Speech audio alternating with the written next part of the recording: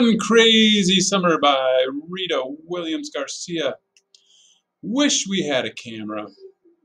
Once we arrived in San Francisco, Fern stopped singing, "I saw something," and she stopped singing, "I saw something," and we stopped asking her to tell us what she had seen.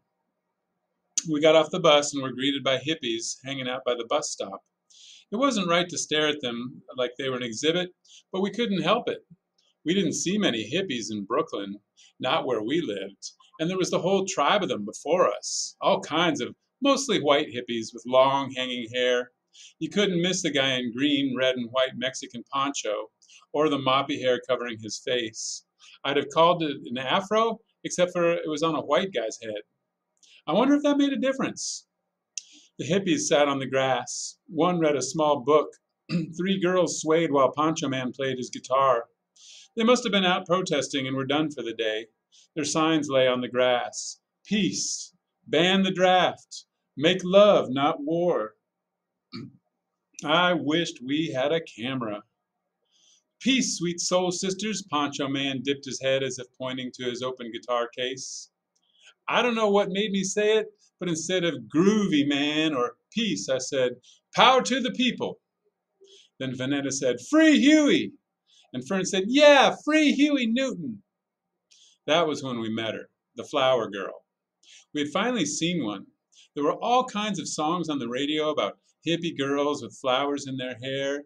She had daisies in her hair, and she drifted over to us, her eyes all dreamy as she danced in her flowing, paint-splattered dress. She took a daisy from her hair and gave it to Fern. Then she had to give one to Vanetta because Vanetta wasn't about to be overlooked. Peace is power, sweet soul sisters. We wanted to crack up, but save that for later. We took the flowers and dropped 2 nickels and 5 pennies in Poncho Man's guitar case. Even though I could have figured it out, I asked him where Grant Street was. He pointed east. We gave the hippies the peace sign and the power sign and walked over to Grant Street.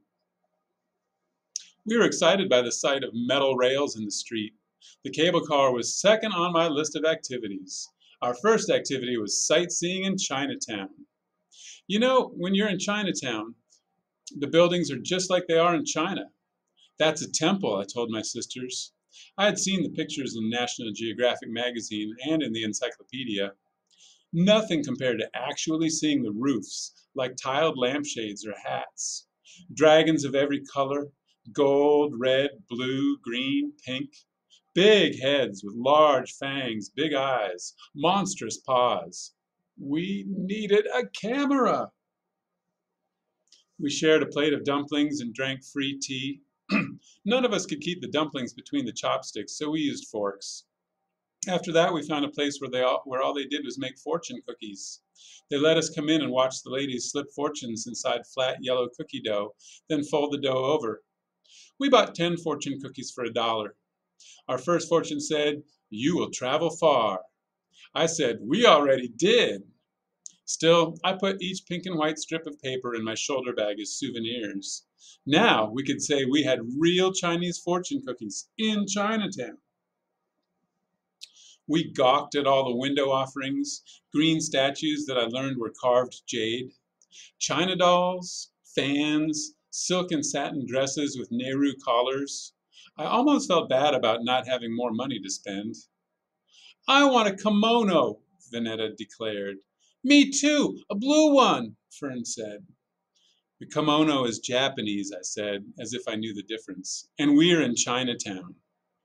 It's the same thing, Vanetta said, and I want one.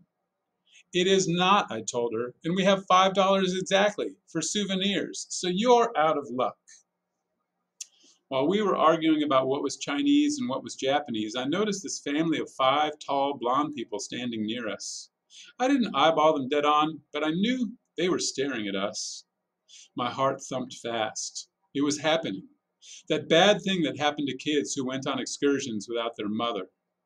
I tried to shush Vanetta, who thought she was winning our disagreement. I had to get my sisters away from these starers. And then, what would I tell the police when they asked about our mother? We were cooked. When I turned, I found the 5 people smiling at us, their faces made long by high cheekbones and long white teeth. They waved. I'd seen white people before, on TV, at school, everywhere. These people didn't look like any white people I'd ever seen. Even their skin was paler, their hair more white than yellow. I listened as they spoke to one another, probably about us, using flugel, schlugel words. Then, instead of taking pictures of all the Chinese people and the temples and dragons, they pointed their cameras at us. Vanetta started to pose, movie star style, with one hand behind her head and the other on her slim hip. I grabbed Vanetta's and Fern's hands and said, "Come on." I checked my Timex. It was almost 1 o'clock. That meant our time in Chinatown was up, and we had to go on to our next activity, a ride on the cable car. We dashed over to where metal rails ran along the street and waited. Sure enough, at 1 o'clock on the nose, we were on to our next activity, a cable car ride from the tip top of Chinatown all the way down to Fisherman's Wharf. We climbed aboard, and I paid our fare. We stood because standing would be more fun going down that hill. And what a hill it was! It was a thrilling look down, down, down.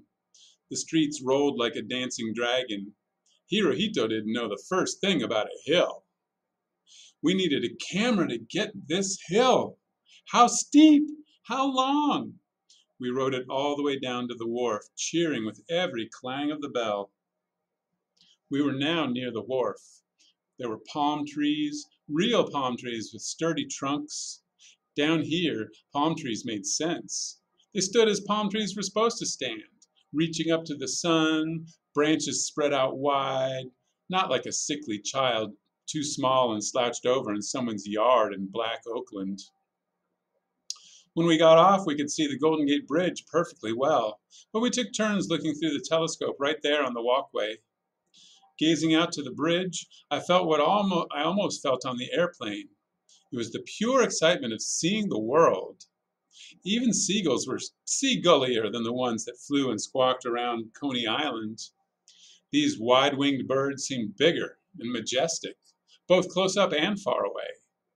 Or maybe it was that we could see and smell the ocean and the tar, salt, and wood from the wharf. I breathed in deep to get it all.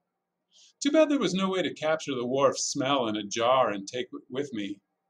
For a minute, I forgot I was with my sisters. Then I remembered what Papa had said, and I stopped myself from falling into the whiff of salt air and flying off with the seagulls like some dreamy flower girl. I was happy to be there, and that had to be good enough. There was no need to get glaze-eyed and forgetful. We stopped in a gift shop on the wharf. The man behind the counter set his eyes on us really hard.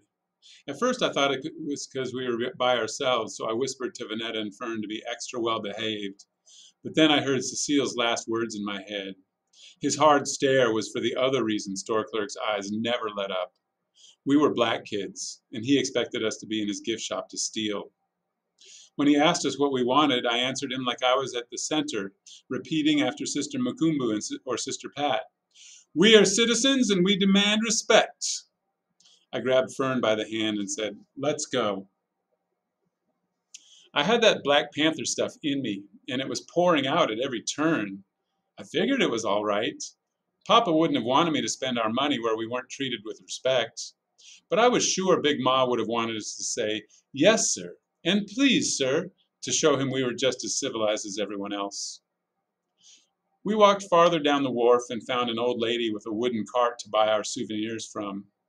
She carried mostly postcards, silver spoons, thimbles, and tiny drinking glasses that said, "Welcome to San Francisco." Her cart wasn't as nice as the gift shop, but she was toothless and happy to get our nickels and dimes. Since we didn't have a camera, I thought buying 10 postcards for 50 cents would be the next best thing. I told my sisters to each pick out 3 postcards, one to keep as a reminder of our San Francisco excursion, one to mail to Pa and Big Ma, and one to send to Uncle Darnell in Vietnam. I'd figure out later what we'd do with the leftover postcard. At least now, we finally had something to show for flying all the way to California. We took the cable car to the bus stop and took the East Bay bus back to Oakland. We talked and talked about all the things we had seen, and the hippies and the tall blonde white people and the red and golden dragons and the steep hills and cable car with the seagulls and dumplings and everything. Wouldn't Cecile be surprised when we told her where we went? Then I felt bad because we didn't get her anything from the souvenir cart. I hadn't thought of her at all, and the guilt began to have its way with me. I told my sisters, "We're selfish. We didn't buy anything for Cecile." Before we got too quiet, stewing in our selfishness, Vanetta said, "She wouldn't want it anyway." Good old Vanetta. Fern and I agreed with her. Surely wouldn't. In a way, I was glad to be back in Black Oakland, the sun still shining. As much as I loved our adventure, I was always on the lookout in between, just looking. Here, I knew where everything was. The center, the park, the library, the city pool, Safeway and Mean Lady Ming's. No one stared, unless they were staring because they didn't like your shoes or your hairstyle, not because you were black or they thought you were stealing. As much as we needed to go off and have our California adventure, it was nice to be back. Even if it wasn't our real home, I still carried my shoulder bag Brooklyn style, but it was now lighter, and I wasn't worried. We stopped inside Mean Lady Ming's and gave her all the change we had left except for $2 bills. "What can we get with this?" Mean Lady Ming yelled something mean back to the kitchen. In 10 minutes, we had a brown bag smelling of fried rice and chicken wings. I figured one day of takeout food wouldn't hurt anything, but honestly, I was too tired and happy to cook. I was anxious to tell Cecile all about our vacation day. I wanted to show off how well I had planned everything down to the minute, that I knew what to do, and I wanted to see if she cared. We were a block away from the green stucco house, chatting and laughing. Then we stopped walking, all three of us. There were 3 police cars parked outside of Cecile's house, 1 in the driveway and 2 along the curb. Policemen lined the walk. Lights flashed on top of their cars onto the streets. Red, white, and blue lights everywhere. We inched up, the happiness knocked out of us. Cecile and 2 black panthers, hands behind their backs, handcuffed, being led out of the house, down the walkway. I could hardly breathe. The Clark sisters. We were only a few houses away when Vanetta said, "Hey!" I could feel Fern wanting to leap out, ready to call out, but I pulled her back and shushed them both. "What about their rights?" Vanetta said. "Yeah, we know about rights," Fern said. "Just shh," I said. My heart was pounding. "They're panthers. They're grown," I said. Although I didn't think Cecile was truly a panther, they know their rights. "But," I told Vanetta to be quiet. We were now coming up on the house and all the patrol car lights flashing. Cecile was almost as tall as the policeman who walked her to a flashing patrol car. He bent slightly to tell her something. She said loudly, "Kids? I don't have no kids. They belong to the Clarks down the street." She wouldn't even look at us. We were now closer, where the police could really see us. With my shoulders, arms, and legs exactly like hers, Vanetta's "I don't care" eyes exactly like hers, and Fern, a smaller version of Vanetta, and me, I said, "She's not our mother. I'm Delphine Clark." "I'm Vanetta Clark." "I'm Fern Clark." And we lived down the street with Pa and Big Ma. "Yeah, down the street in a blue stucco house." "Not with this lady," I said. "Not with her. Surely don't." They had already pushed Cecile down into the back seat of the car. I said to my sisters without looking at Cecile, "Come on." We walked past our mother, walked with our bag of fried rice and chicken wings as far as we could without looking back, my heart still pounding and the smell of fried food making me sick. Why had the police arrested Cecile? She wrote "Send Us Back to Africa" poems and movable type poems. She didn't write "Off the Pig" poems or "Kill Whitey" poems, that is, if writing poems were a crime. It was just as Sister Makumbu and Crazy Kelvin were trying to teach us. In Oakland, they arrested you for being something, saying something. If you were a freedom fighter, sooner or later you'd be arrested. Fern asked, "Why'd she say she didn't have no kids?" "She had to," I said. "Why?" "They would have taken us away, split us up, and put us in juvie or something." Fern said, "I don't want to go to juvie." Vanetta said, she sure said it really easy. "Kids? I don't have no kids."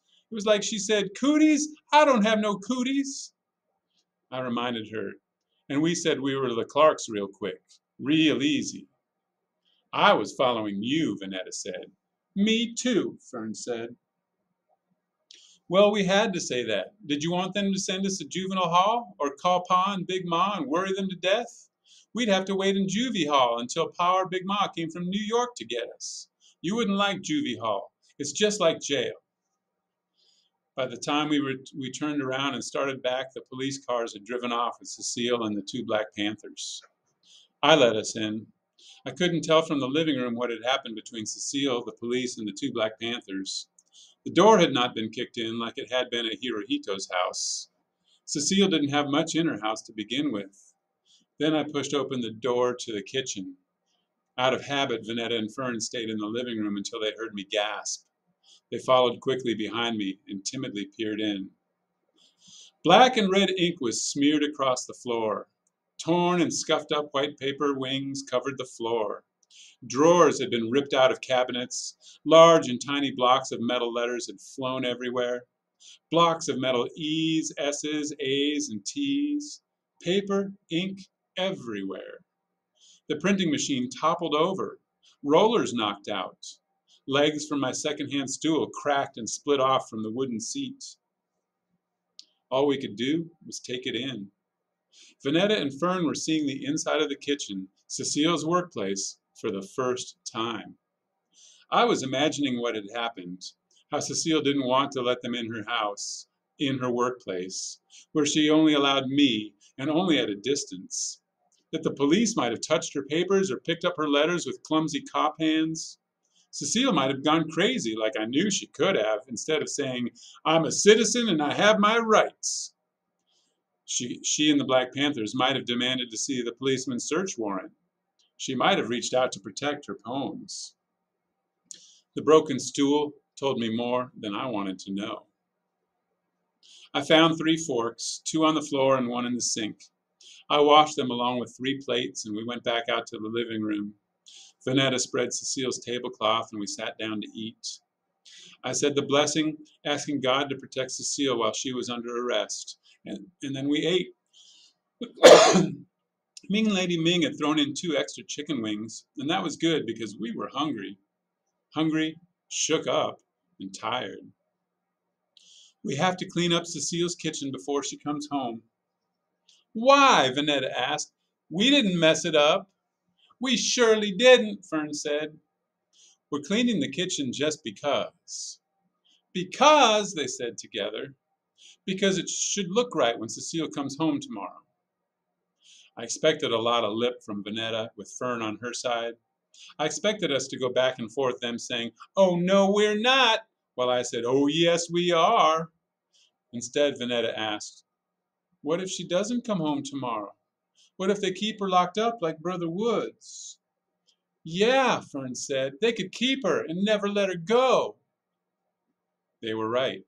The police could keep Cecile for days, even longer. My sisters waited for my answer, but for the first time, I had no straw to spin. I could only clear away the food, the plate, and forks.